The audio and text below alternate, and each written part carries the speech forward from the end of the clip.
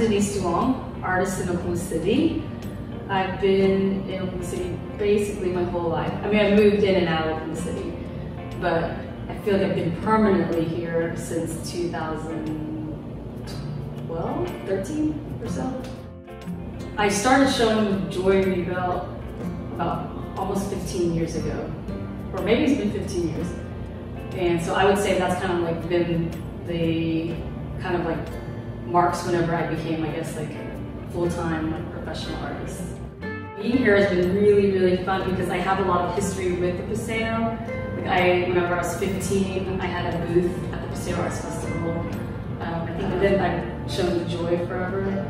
But the gallery kind of transformed itself into kind of like a little clubhouse. We have really fun shows during the art walk, and then everybody just kind of hangs out.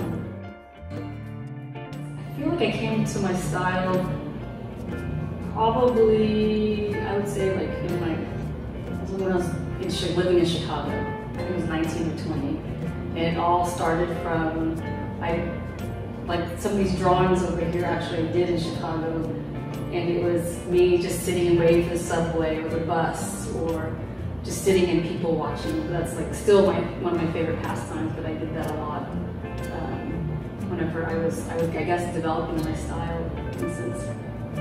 But yeah, because it translates from real life morphed into what goes on through my head and then out into my fingertips. They're all pretty narrative. I would say like, I would take like elements that are happening around me, but also add elements of like personal, experiences or emotions that I'm going through at the time or have gone through, and just kind of regurgitating from myself. Let's see, Oklahoma City murals. I have the Film Row piece, a piece in 21C in their train shed, and then I have installation on the second floor that I painted on the walls and have my drawings and paintings. I also created these big cardboard ladies kind of dancing and swimming in the middle of the installation. And then I still show work at JRB Art at the Elms, and then here, and then the two murals at Plaza Pulse. Oh, the bird! I have a bird with Gabriel Friedman at Citrusell Park. Yeah, we created that for the Bright Golden Days opening. So Gabriel Friedman is a builder. He does more sculptural, like he has the Booyah car out in Draper Lake, and he has done like a lot of like wooden structures. There's like a structure over at 612.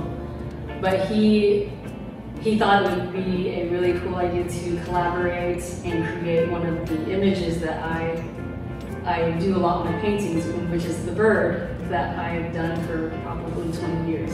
You can find it in my old work as well. And so we decided to collaborate and do that. And it was really fun to learn from him because he's very meticulous and you can watch his mind just like work, and it was like really fun to learn how to work in that kind of medium. So we're excited to work on more things together.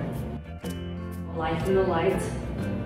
And they are in Film Row, and so one side, I think the one's facing south, that one kind of had a little bit more influence on the Ford production plant or production factory that's over there where 21C is, and so I was trying to go with more of an industrial look there, but also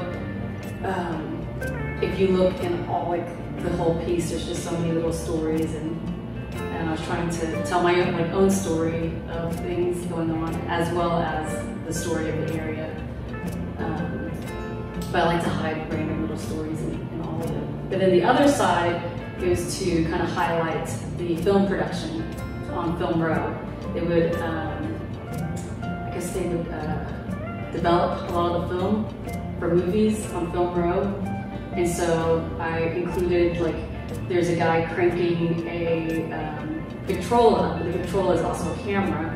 So if you look at the ends, there's two women, and it's projecting black and white films onto their dresses. And I don't know if anybody really has noticed that, but there's like little elements of film, and like music and dance, and yeah, just a lot of little stories.